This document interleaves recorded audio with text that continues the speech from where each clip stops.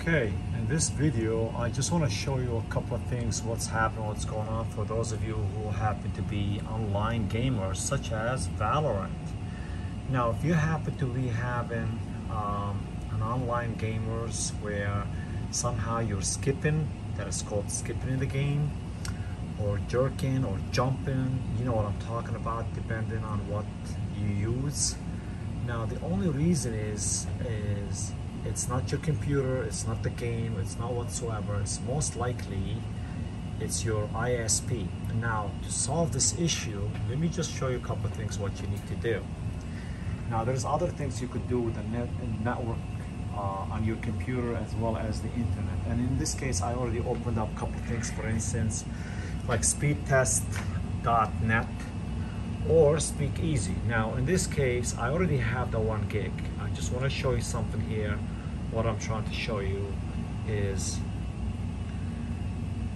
in this case I have a pretty fast internet. Okay, you probably say to yourself, I already have 200 meg or 600, even faster than you, mister.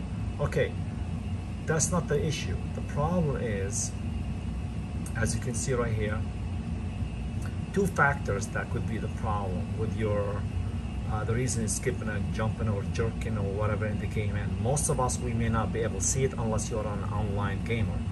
And the best way to do it, you need to upgrade your internet service provider.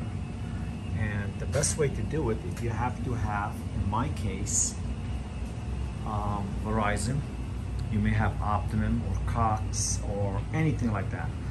So you may need to upgrade to a 1 gig or more. In this case, I already went out there and I got myself a Fios G3100 router, and believe it or not, you could even have 100 megabyte and you won't even have any skipping. You may need a faster internet if you are playing online gamers.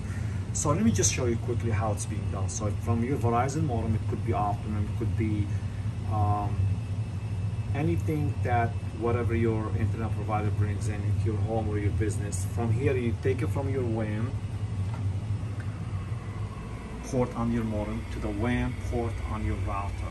Okay, and from there you connect the rest of your, let's say, your gaming, or you could be taking it to a switch, or you could be taking it to, in my case, I have a firewall. Now if for some reason you still having issues or problem, you may just want to simply connect your computer directly to any LAN ports that is available. So you don't have to connect it, let's say, to a pre-existing switch, and you may be having lagging or problem, or you're not sure what's going on. The only problem is if you connect it to your router, you may want to configure it to protect your network. In my case, I do have a firewall that I have to connect to, that I have to protect my network.